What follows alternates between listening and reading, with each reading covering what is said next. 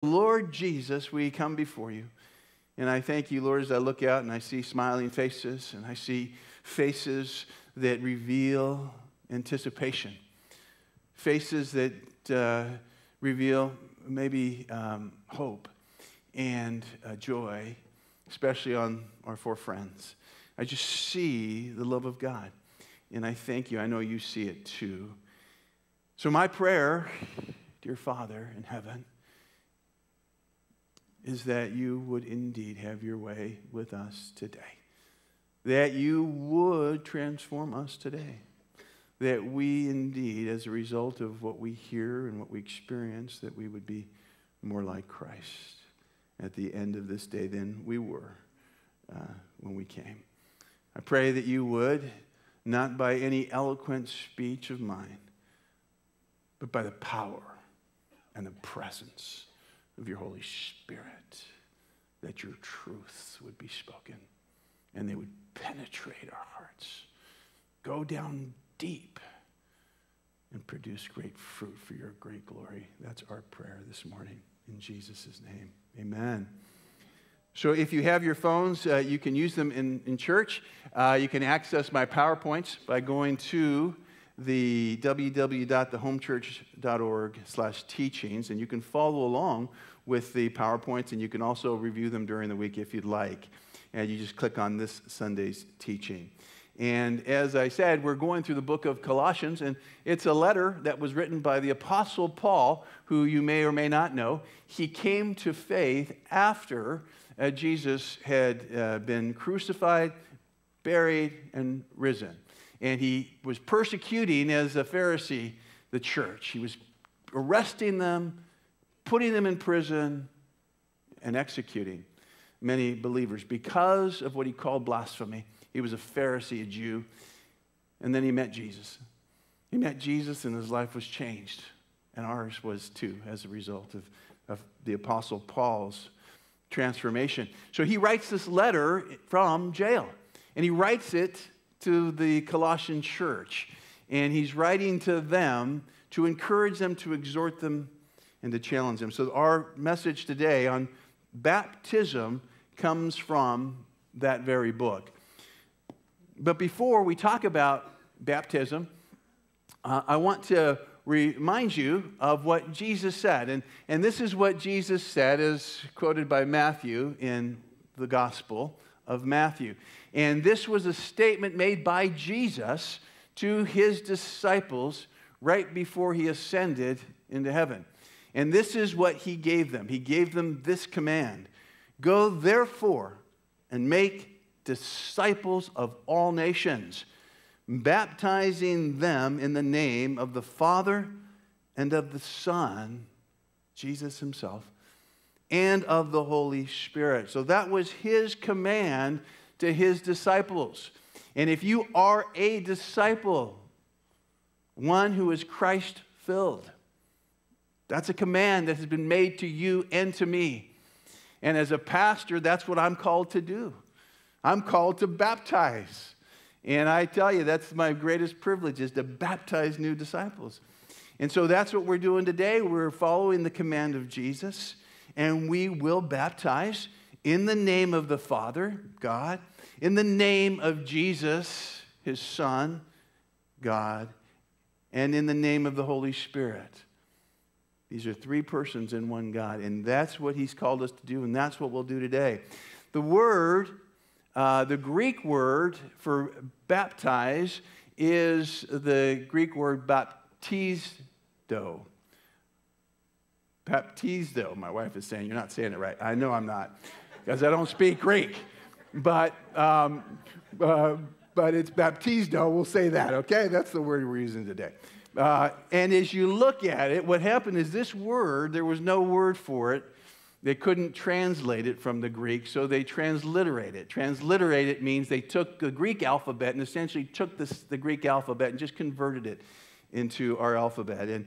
And so the word baptizo is then converted to baptize. So, but it means, and at the time that it was written, the word meant just to immerse, to wash, or to bathe. And at the time of the early church, they would be involved in a cleansing.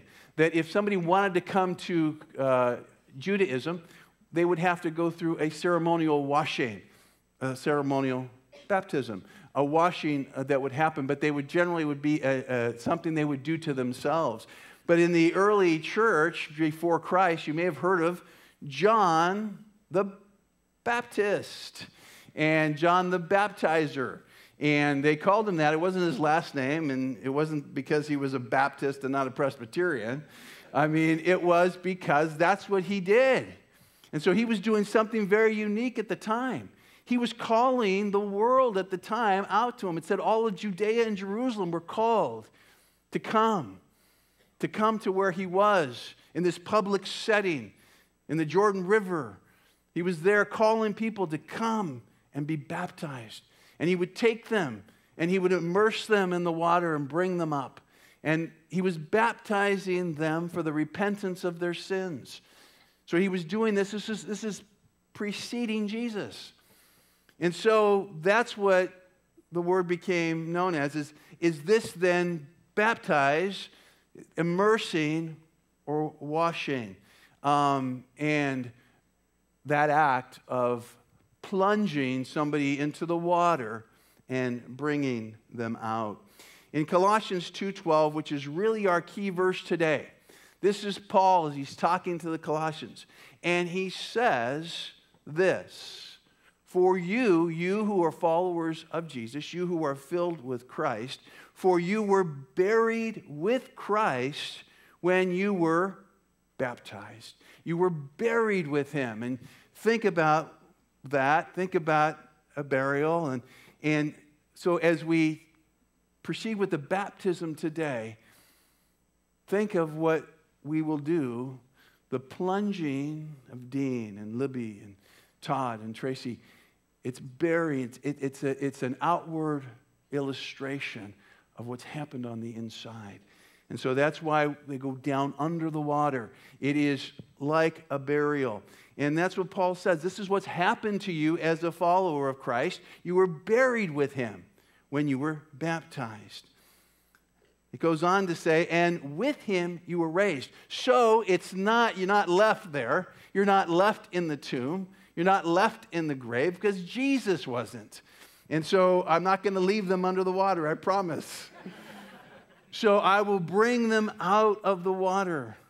And I bring them out of the water as a sign of new life, as a sign of being raised from the dead, raised from the grave to new life in Christ. And that's what Paul says. With him, with Jesus, with whom you were buried, you were also raised to new life because you trusted the mighty power of God who raised Christ from the dead.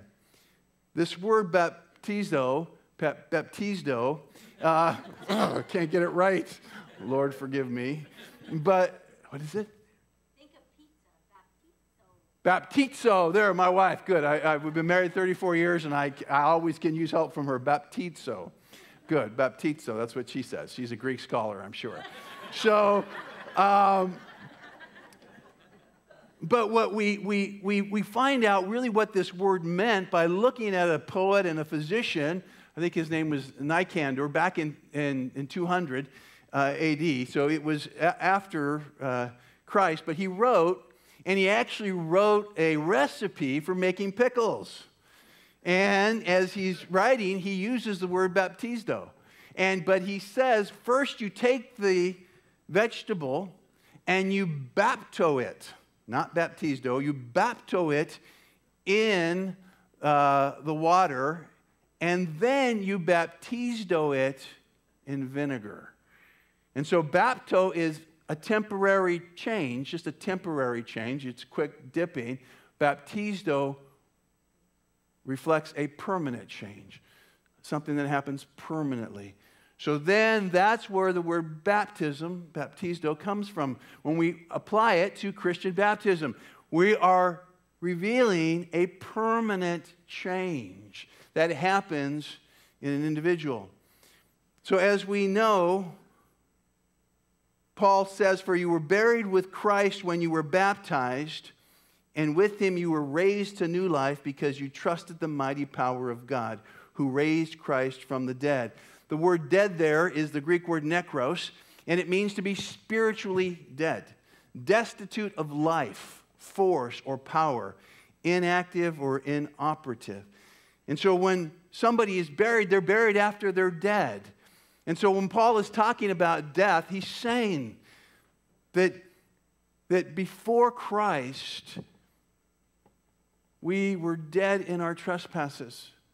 We were dead in our sin. We had upon us the sentence of death.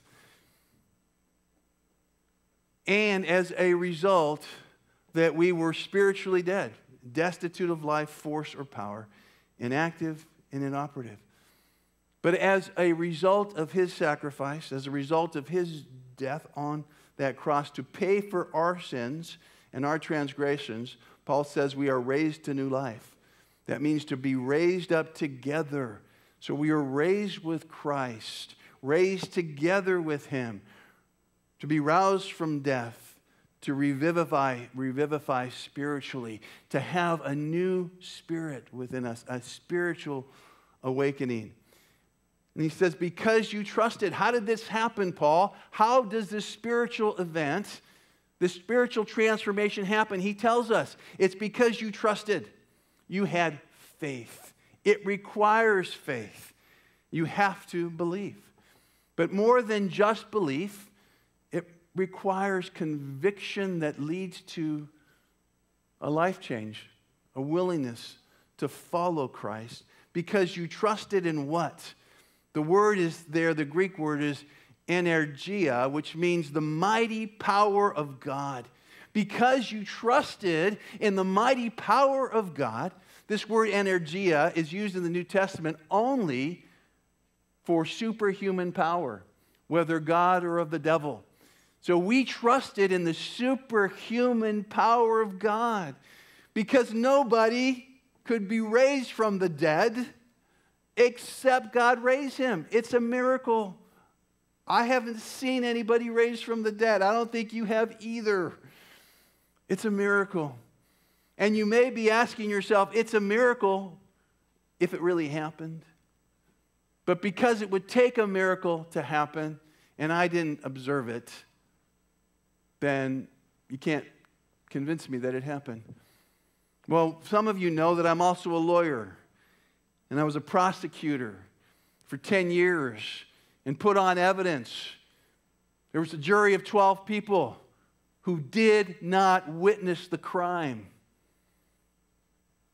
But I was charged with convincing them beyond a reasonable doubt that what I had alleged as the prosecutor actually happened. So how would I do that? I couldn't say it happened because I didn't see it.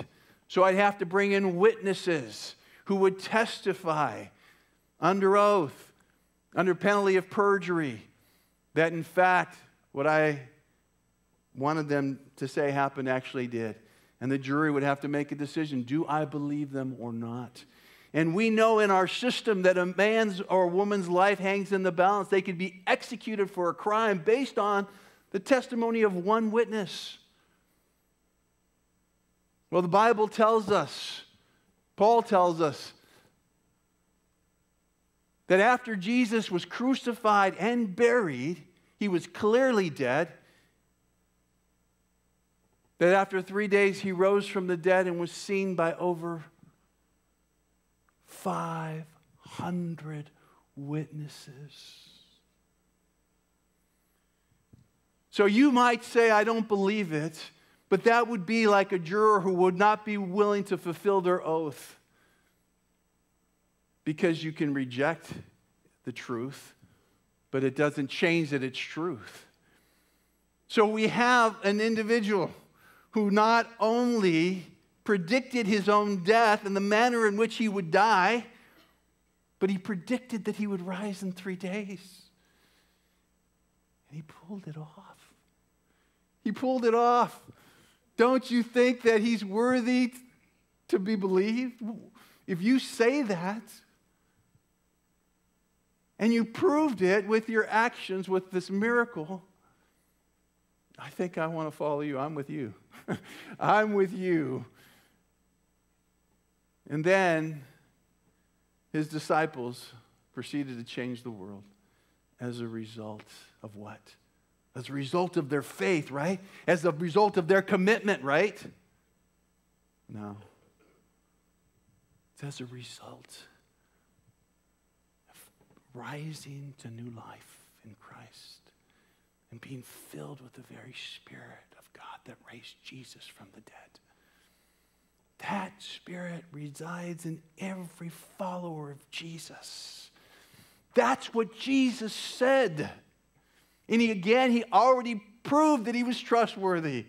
So if he says it's better for you that I go away because the Holy Spirit will come and live in you, I believe him. The mighty power of God, do you believe that? The mighty power of God raised Jesus from the dead.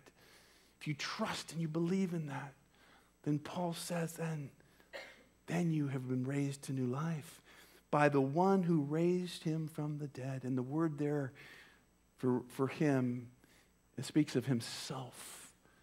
So he raised himself from the dead. He was God. And then we go on to Colossians 2:13-14. And I love this because as a lawyer, I love legal language. And this is legal language. When you were dead, so Paul is saying before you were a Christian, you were all dead. And I want you to think of somebody who is on death row. They have the sentence of death because they have been convicted legally. Sentence was imposed, and they are awaiting a certain death. So Paul is saying all of us who were born in this world, that we were born to die. We were born with the sentence of death upon us because we were born in sin. We were born as a result of Adam's sin. We were born in sin. All of us are sons and daughters of Adam. Adam, we know when he sinned, the Bible tells us he essentially, what he did was he made himself a slave now to Satan. He gave the authority that he had been given by God. He gave that over to Satan and became a slave to the devil. And so as a result, everyone born to a slave is also a slave. So, by birth, we, Paul says, were dead. We had a sentence of death upon us. You were dead in your sins and in the uncircumcision of your flesh. And then not only is it the sin of Adam imputed to us, but it's our own sin. You can ask yourself, you can look in the mirror and say, have I ever told a lie? And you can look at things that you have done, and you realize, like me, if you're honest, that yes, you've done things that you regret. But Paul is saying, so not only was sin imputed to you, but you sin. Every one of us sins. So you were dead in your sins and the uncircumcision of your flesh. God made you alive with Christ. You were dead. He made you alive. Well, how did that happen? Goes on to tell us. Because he forgave us all our sins. How did he do that? How can you cancel the sentence of death? It's a legal sentence, Paul. God is a just God. If he imposed that sentence, then shouldn't that sentence be fulfilled? Yes, it in fact should. But how? It's by Jesus, who in human form was God, who lived a life of 33 years on this earth without sin. So, and since he was not a son of Adam, he was not imputed with sin. And since he never sinned, he was perfect and not under the sentence of death. But he chose to die. For you and for me. He chose to die so that that sentence that we face is satisfied if we trust in Him, if we trust in the mighty power of God. So He says, your sins He forgave us all our sins, having canceled the charge of our legal indebtedness, which stood against us and condemned us. As a prosecutor, I had the responsibility of charging people with crimes. I would sit and read a police report. I would say, does it look like the crime has been committed based on what I know the law says? Then I would look, does it appear as though there's probable cause to believe that the person who was arrested committed that charge or that crime? And if so, I would prepare a legal document, an arrest warrant, complaint, sign it. That person would then, based on that warrant, that would ultimately be signed by a judge, would be arrested, brought to jail, brought to court. The evidence would be presented, and more often than not, they'd be found guilty. And once they were guilty, a sentence was imposed, and they had to serve the sentence. There was no other way around it. And that's just. We see that as justice. Not one of us would ever say that if one of our family members had been raped or abused and the perpetrator arrested, that simply because the perpetrator stood before the judge and said, I'm sorry, look at all the other good things I've done, that somehow that might be a reason for that perpetrator to go free. No, a just judge would say, you should be sorry. And the law requires that as a result of your guilt, that you be sentenced and you satisfy this sentence. And in the case of a murder or a life sentence, or they're sentenced and they go off to jail and maybe to their execution. But can you imagine that person who had been sentenced to death, was sitting on death row? Somebody walks in one day, the jailer walks in and says, Joe, you're free to go. What are you talking about? Your debt to society has been canceled. You're free to go. And I bet Joe would say, you're lying to me, and close that cell door because that's impossible. Nobody would ever let me go.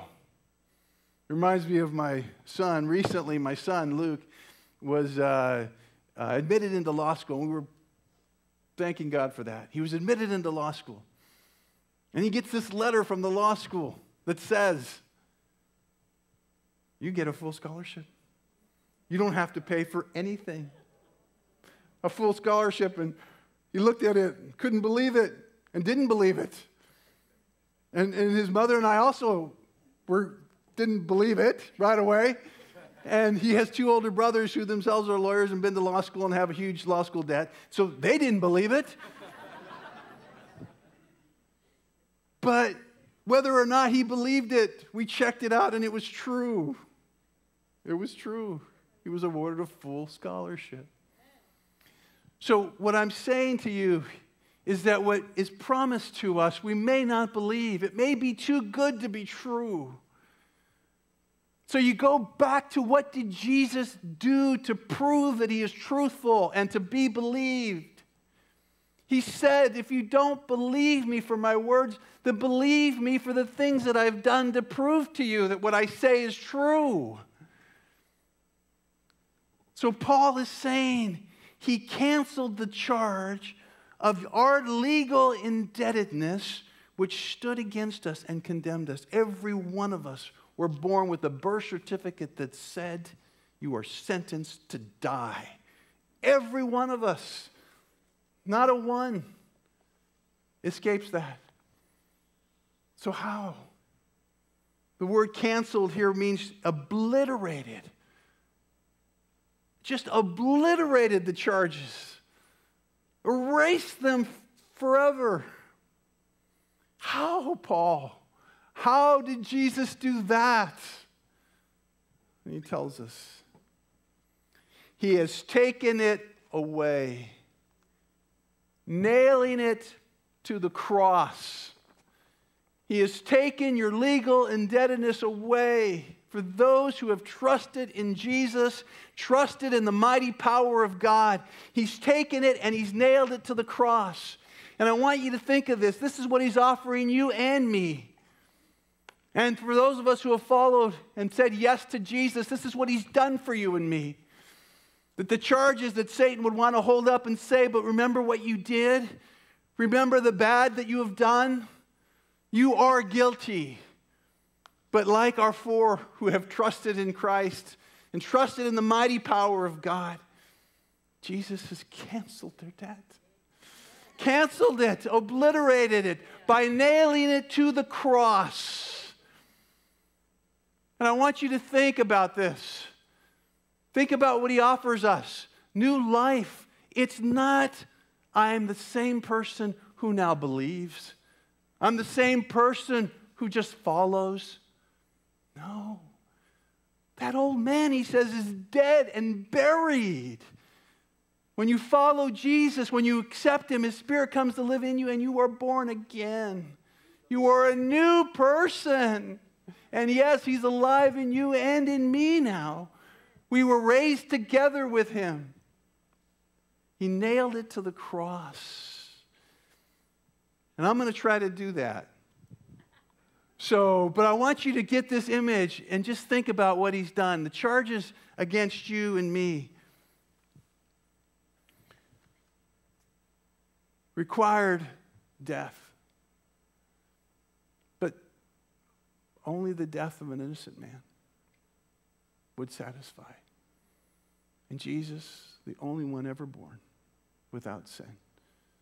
He's the only one who could take your debt, this indebtedness, this legal indebtedness.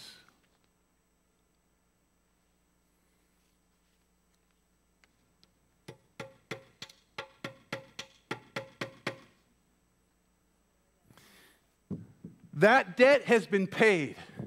Your debt and mine has been paid if you trust in Jesus. And so the question is, do I believe God or not? Do I believe Jesus or not? Well, if it requires belief, who else might I believe over Him? Nobody. There's nobody who has ever lived that is more trustworthy as a witness than Jesus Christ. So He says, I did that for you because I love you. Because I love you. Because the Father in heaven loves you. And now, when you have been crucified and buried and raised to new life with Christ, you now live with Him forever and ever and ever. You are His. And I don't care what Satan or anybody else says. You say, no, I am no longer yours. I'm a new creation, a new person, a new creature in Christ. John the Baptist said this, and we'll end with this. I baptize you with water. I baptize you with water. But He who is mightier than I is coming. He's talking about Jesus. The strap of whose sandals I am not worthy to untie. He will baptize you with the Holy Spirit and with fire. That's what He promises to each of us. And that's what He has done for our four friends and for us. Baptism is a public declaration of faith in Jesus. That's what He requires. If you want to follow me, you have to make it public. Don't be ashamed of me. So we're going to have today, the way it'll work if we proceed to our baptisms, is you will see video testimonies from each of the four who will be baptized. After a video testimony, we'll conduct the baptism, and we'll have another video testimony and another baptism. And then we'll celebrate at the end. So let's have our first video.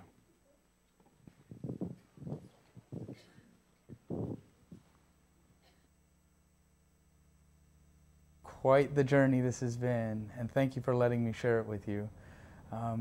This has been extraordinary, And what I mean by that is by finding the Lord and our Lord Jesus Christ and sharing it with you all.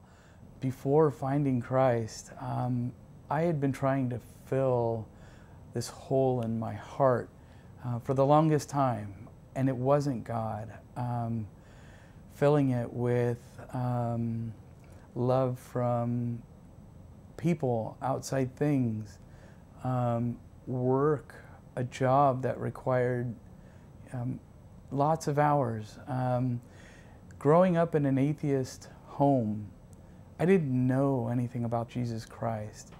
I thought I could do everything myself. And here, 48 years later, I realized I couldn't. What I had been searching for this whole time, through all of these external things and people and events that I thought I could find true love, I couldn't. And it wasn't until now that you've shown me here at the home church that I now find true acceptance and love through our Father, one that I've never had. Our home from the outside looked wonderful, right? My mom was a school teacher. My dad was a hardworking blue-collar guy, man, doing the best they could with what they knew, they thought they knew how. It all lacked our Father in heaven, our Lord Jesus Christ.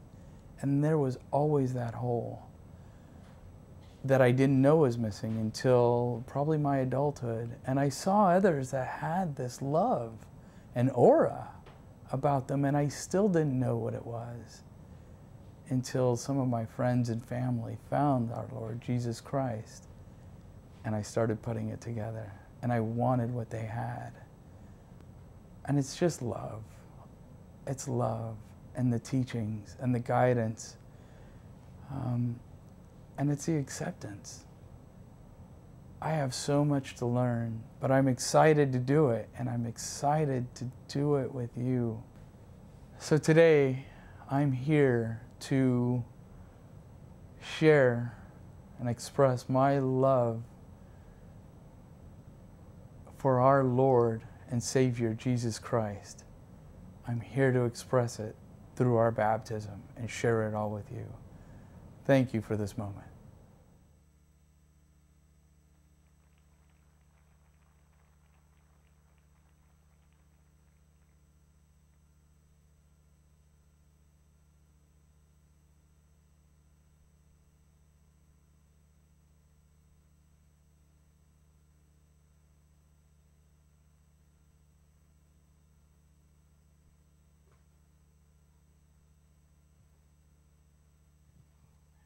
Todd, this water is warm. It is warm. So, Todd, it's good to get to meet you. And this has been a journey, a very sweet, sweet journey. And we've had the privilege of walking together with Todd over the last 10, 11 weeks at our home. And I'm telling you, Todd has got such great joy. And so, Todd, it's with great joy and privilege that I get to baptize you today. And I'm going to ask you a question before your family here, your friends and loved ones.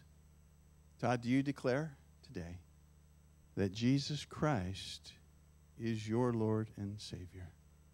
I do, with all my heart. Well then, because of that declaration, that public declaration of faith, then it's with great joy that I baptize you in the name of the Father and of the Son and of the Holy Spirit.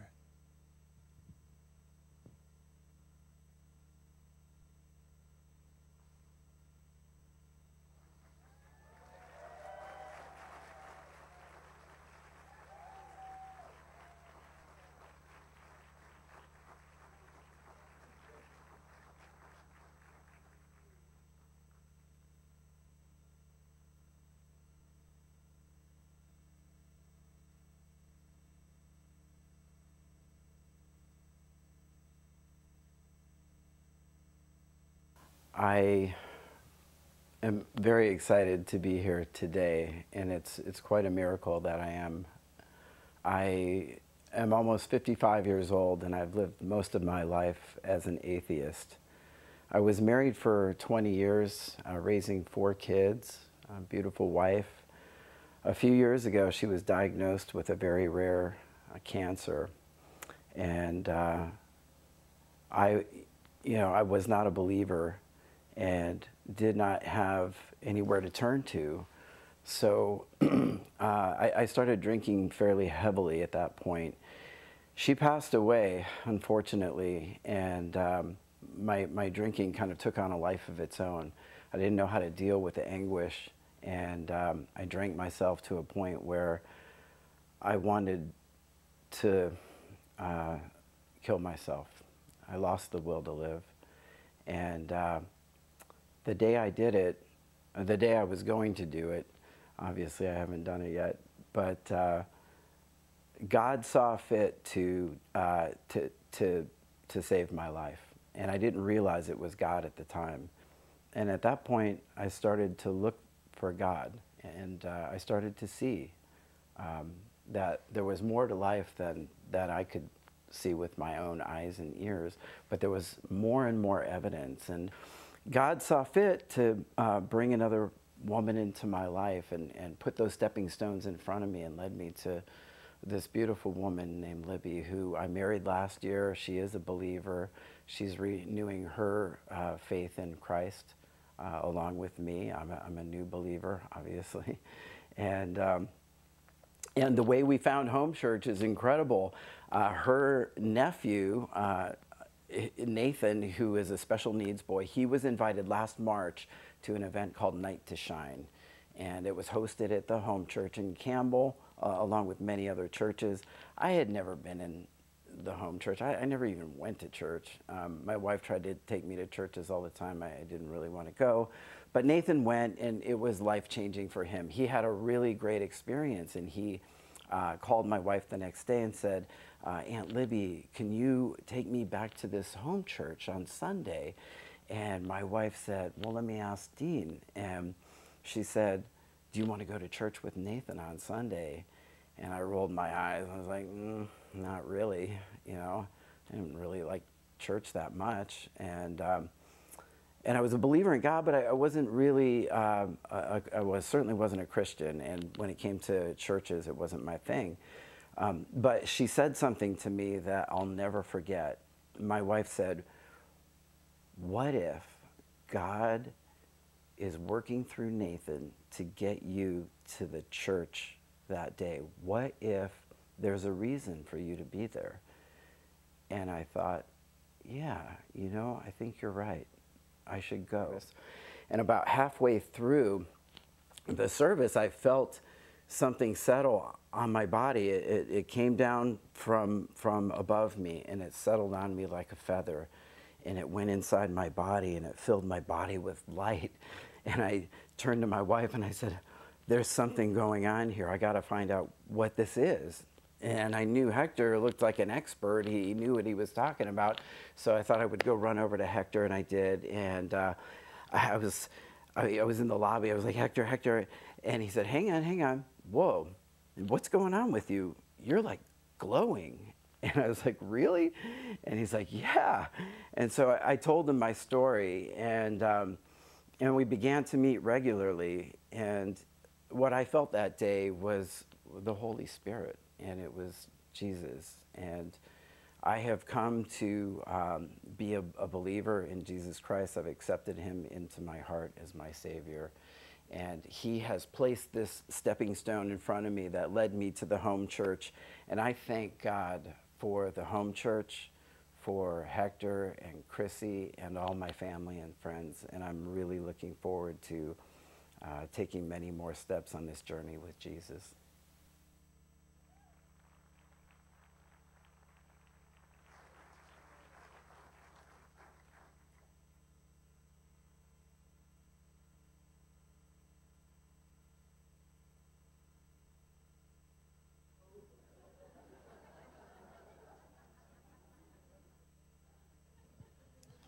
Hey, Dean, that's a great story. And I tell you, when I heard it the first time, I was so excited. And we've just so enjoyed getting to know Dean, getting to know you and your wife, Libby, and all of your friends. And what a privilege it is today, Dean, to be able to. Dean told me the other day that he said after he felt the Holy Spirit come upon him, and that he felt like God told him, you got to get baptized right away. Well, it's been a few months. So, and I just hope God doesn't hold it against me for waiting as long as we waited. But we actually had some time together and did some study, and now he's ready. So, Dean, I'm going to ask you a question. And that question is, before your friends and family, before everyone here today, do you declare that Jesus Christ is your Lord and Savior? Today, I turn my heart and my will over to my Lord and Savior, Jesus Christ. Amen. That's fantastic. Oh, before I got to say it on the mic. So I am going to now, it's with a great privilege that I get to now baptize you in the name of God our Father, His Son Jesus Christ, and the Holy Spirit. Amen.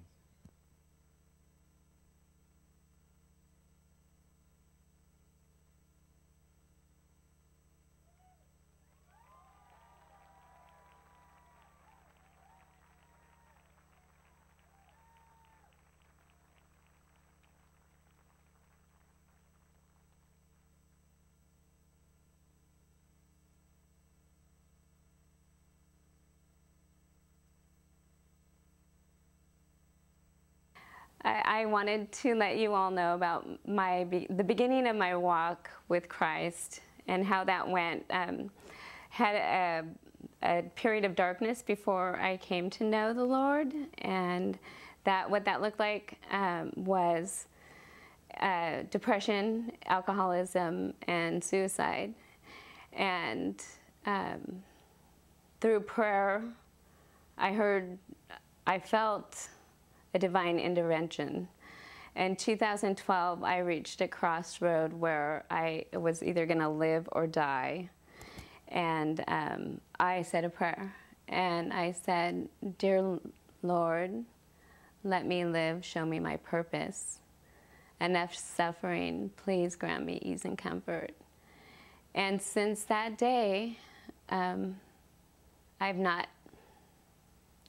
battle with alcoholism ceased, and I'm in recovery, and that's been 6 years.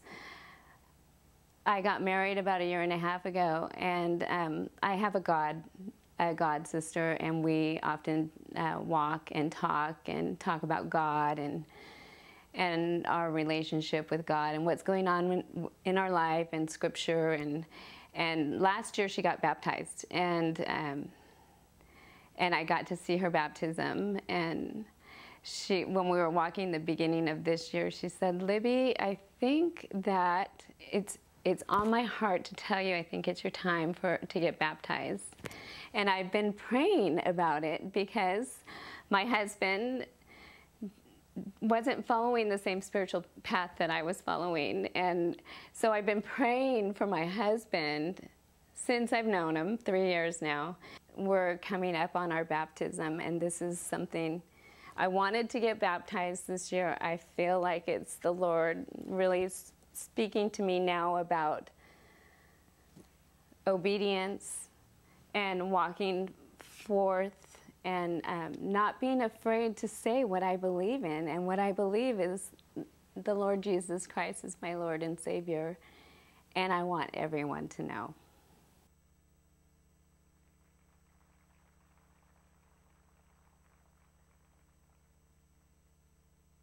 So, Libby, come on in. Take these stairs here. It's a little easier. Yeah. and Dean's going to help. Dean is her husband. He's going to stay in here and help baptize her. So,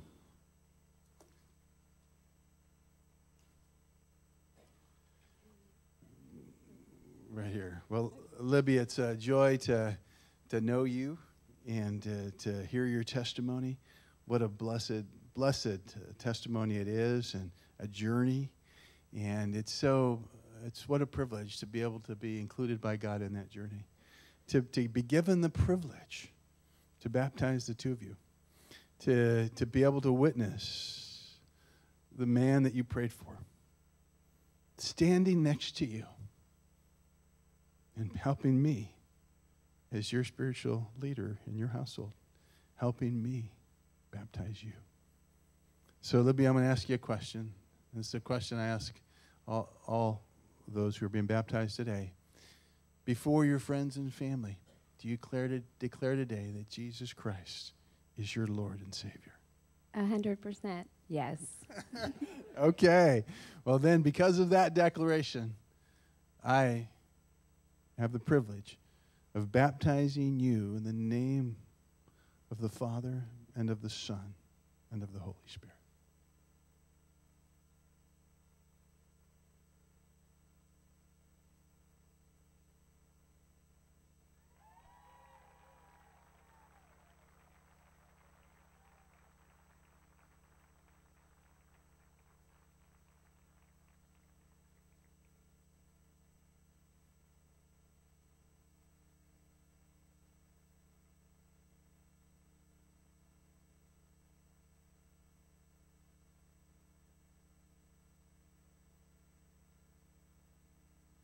I was raised as a Christian. My parents took me to church when I was younger. I did always believe in God, but my parents were alcoholics, and when you're raised by alcoholics, it's very chaotic, and you can lose a lot of being taught morals and values and how to cope with life and to be in the world. And by the time I was 14, I had a turning point where I started partying with my friends in high school like teenagers do, and I stopped praying.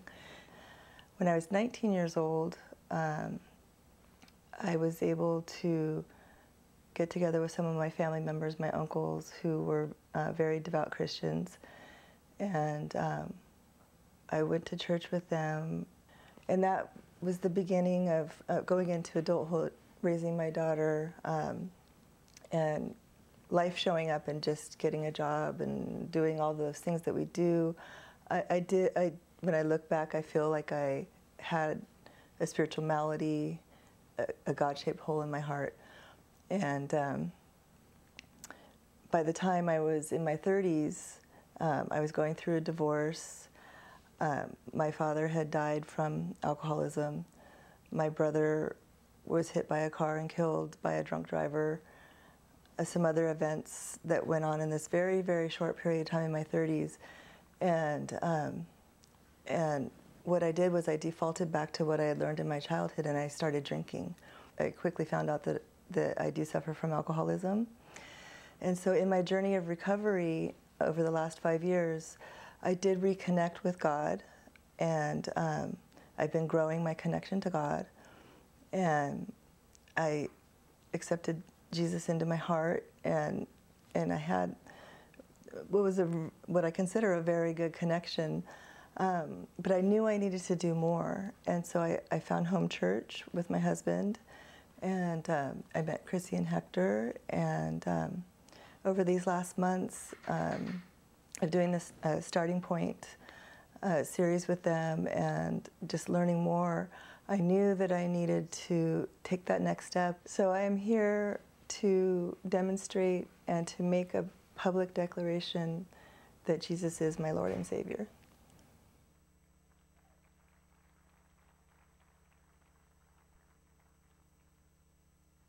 So I'm going to invite Tracy and Rick. Rick is her husband, who is a believer. He's going to help me baptize Tracy. Tracy, come on in.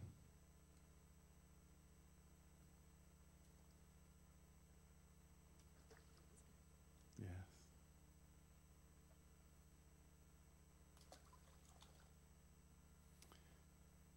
Well, Tracy, that is a special declaration of faith, and I know you've been...